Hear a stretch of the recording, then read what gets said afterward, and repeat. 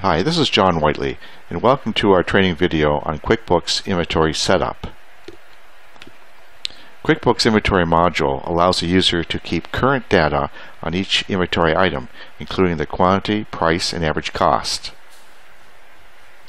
Later in this video, you will see a demonstration of how to set up your inventory categories, subcategories, and items in QuickBooks as created by Nerd Enterprises. It is important to choose the part inventory type when creating a new inventory item. The non-inventory type is only selected for income and expense allocation purposes and is not connected to the inventory module. It is strongly recommended that you engage the services of a CPA when setting up your inventory configuration and items. The QuickBooks Inventory module allows you to assemble a group of parts into a new item. For example, you could assemble a bicycle derived from various parts in your inventory. It's also important to know the optimum reorder level. Thus, an accurate knowledge of anticipated sales and delivery time from your vendor will play a key role in determining that correct level.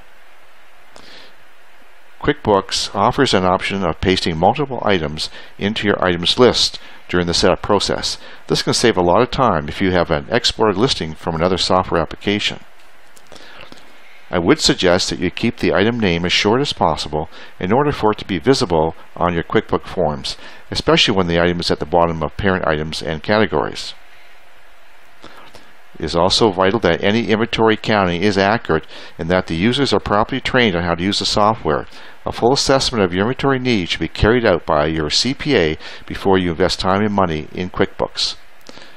Let's watch the video clip which shows us how to quickly set up our inventory data.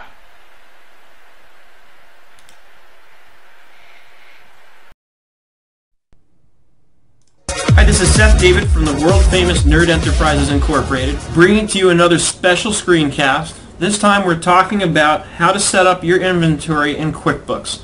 And we're going to assume you're setting up inventory for the first time. Because the first time you set up an item of inventory in QuickBooks, you can affect a change in the quantity on hand. Once an item is already in existence in the item list, you can no longer change the quantity on hand by way of import, or what I'm going to show you, which is using the Add, Edit, Multiple List Entries dialog in QuickBooks. And the great thing about that feature of QuickBooks is that it enables you to do the right planning using a spreadsheet, so then it's a simple copy and paste from the spreadsheet right into QuickBooks, and then you click Save and you're done. And I'm going to show you how quick and easy this is once you've done the preparation in Excel. Now the first thing you'll need to do is make sure you've got the necessary columns. At a bare minimum, these are the columns you're going to need to set up. You're going to need your item name, and this is optional really, sub-item of, but if you have sub-items it will be required. In other words, if you have a group, let's say you have shirts, and then within that you have blue shirts and black shirts and white shirts, those all would be a sub-item of shirts perhaps. That's why you would need to have the sub-item of column set up, and you'll see how that plays in when we look at QuickBooks in a minute. The cost of goods sold account has to be in place, the income account has to be in place, the asset account has to be in place. That's at a minimum what has to be there, but also it follows pretty logically, I think, that you'd want to have your cost in there, your sales price, the quantity on hand. How many are you starting out with? Because presumably you've already got some on hand. If it's zero, then it's zero. And then the total value you can actually calculate as a simple function of saying equals, and we use our arrow keys to point to the cost, hit the asterisk, not the asterisks, but the asterisk, to affect the multiplication part of the equation, and then we go to the quantity on hand. Cost times the quantity on hand gives me the total value. Remember, we always track inventory at cost. When we sell it, that's different. That's going to be the resale value. So total value can be calculated, and then we'll just format that for accounting.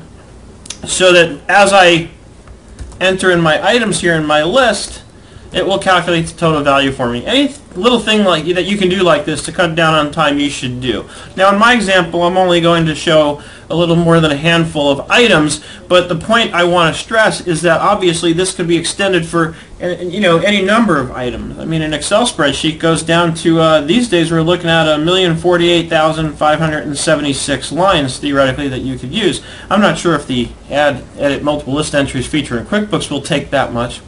But clearly you can set up in Excel to house most likely more than enough items. compared with what you're likely to need to set up.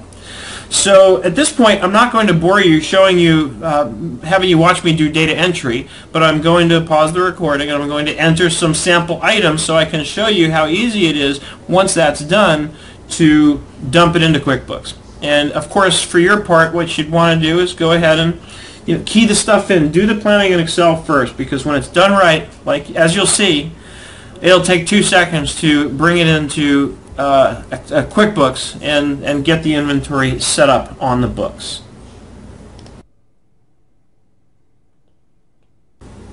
Okay, now I'm keeping it simple, of course, for this free QuickBooks tutorial. But what I've done is I've just laid out some basic sample data here, and I laid out some blue t-shirts in all the different sizes. So if this was you and you had lots of t-shirts in all different colors and sizes, you would want to obviously do the whole thing. Set up all your sizes for all your colors. You need to sort of combine them into your item name. And I have a template that I've used actually with clients where you can actually build your whole product number around all the different combinations of color and size. And so if you're interested in that, email me. I'll put it up in my Knowledge Center as a download for $10 or something. But this can be a great way to get started laying out your products and your items. If you find that you need to get more detailed, then of course I'm available for private training, and my other template might help you do that planning. You may not need me for private training once you've got that template, and of course I'll probably do a video showing you how that works. In any case, once this is here, we're ready to go to QuickBooks. So let's come over to QuickBooks, which I just did. I secretly did it using my Alt-Tab key combination. And we'll come over here to where it says Lists, and we want to come to this last option that says Add, Edit Multiple List Entries. And when I click that, it is going to bring up a dialog that actually looks a bit like a spreadsheet. It's kind of like a little spreadsheet within QuickBooks. And over here, we start off by choosing which list we want to add items for. So we're going to do inventory parts, which by the way is why I didn't have a column here for type, because the type is all going to be the same because I can only do one type at a time. So if you have inventory parts and non-inventory parts, I would suggest doing 2 separate lists in Excel because you're going to copy and paste them in separately. Now the next part that's very important is making sure that these columns line up exactly with how you've got it laid out in Excel, because we're going to copy and paste it right from Excel. So we need to make sure that the size is exactly the same. So you just want to double check, and you can do that by kind of laying the 2 files side by side like here, and looking and saying, okay, I've got my item name, sub-item of, cost of goods sold, income, asset. You just want to make sure that they're all there and that they're all in the same order. So I've got them, then after asset I've got cost, sales price, quantity on hand, and total value. So I've already, of course I took the time ahead of time to make sure this was set up properly. So what you want to do if you find that your columns are not organized that way is choose this Customize Columns button, and you can fix it so that you have them exactly matching by just adding and removing whatever you need to. On the left-hand side are the available columns, which means if it's here, it hasn't been included. And on the right-hand side are the columns you've already chosen to include and the order in which you've chosen to include them. If you want to move the order around, simply select an item and choose Move Up or Move Down until you get things situated exactly where you need them. Once that's done, it is just as simple as copying and pasting. I'm going to highlight the whole range, press Control-C to copy, Alt-Tab gets me back to QuickBooks. I will click here, and I am going to press Control-V. Now what happens here initially is it gives me a warning because I've got a sub-item of t-shirts, but I haven't actually added in the t-shirts item yet. So what it does is it warns me and asks if I'd like to add it now, and the answer is sure.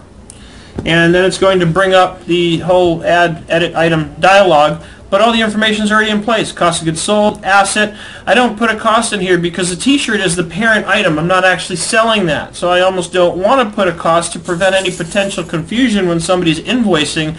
In other words, if somebody invoices for that parent item, it's a mistake. And the fact that the 0 sales price comes up on that invoice should hopefully be a clue to whoever's doing that data entry that it is in fact a mistake. In other words, that's why I'm not putting any cost or sales information in here, because I would never want to sell the t-shirt as the parent item. Now it says I need to specify an income account. I guess that didn't come through. So we have a sales account on the books, and then I can click OK. Now that's set up. Now notice this error kind of goes away. And what it did was it created it here for me. So what I want to do is I want to delete this line, and I can do that by clicking in it to make sure that I've selected that line, then right click and choose delete line, and that gets rid of it because once I added it, it added it in down here. So now we just want to review the information, make sure that everything's in here. Right, we've got everything in here, make sure we've got our values. And then once we think we're ready, we just hit Save Changes. And it says 0 inventory items have been saved, 6 inventory have errors that need to be fixed before they can be saved. Click in each field in red to find out. Okay, so it doesn't like my total values. And it looks like I have to actually just click on it to make sure, I guess, that it's right. I'm not sure. But it looks like once I clicked on them, it fixed them. But mind you, what QuickBooks is going to do is it's going to take whatever I've given it as the total value and divide that by the quantity on hand to come up with that item's average cost. Because as you hopefully know by now, QuickBooks does average cost everything. Now let's try saving the changes again. And it says 6 inventory items have been saved. Now the reason very specifically why I'm not going to stop and re-record it and not get the error is because you're likely going to encounter that when you do this, so I want you to see how to deal with it so you're not alarmed and you don't say, hey, that guy did that video and it didn't work. Okay, so you're going to get that error most likely initially. I'm not even sure why, but once I clicked in, somehow QuickBooks, I guess, figured out that it was okay. And so that was that. And that's it. It's that easy. Just do your preparation, do your prep work in Excel, and it takes 2 seconds to set up your inventory items. Now if I say close and I go to lists and go to my item list, there I am. And I've got my t-shirts with my sub-items with large, blue, medium, small, extra large, double X, triple X. I had to put the triple X in there because some people like me take a triple X because I'm a big guy. And that's my story, and I'm sticking to it. Ladies and gentlemen, as always, if you have any questions at all, feel free to email me, Seth@nerdenterprises.com.